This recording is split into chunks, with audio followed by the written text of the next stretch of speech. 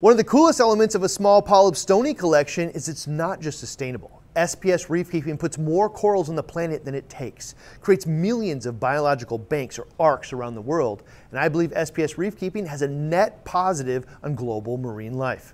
That's because SPS reefers rarely use collected wild coral. A vast majority of corals are farmed. Domestic farming more productive than diving, collecting, and shipping all over the world. Farmed corals are selected for their brilliance. They are more likely to maintain that brilliance in your tank as well, have fewer parasites, and overall higher success rates in the marine tank.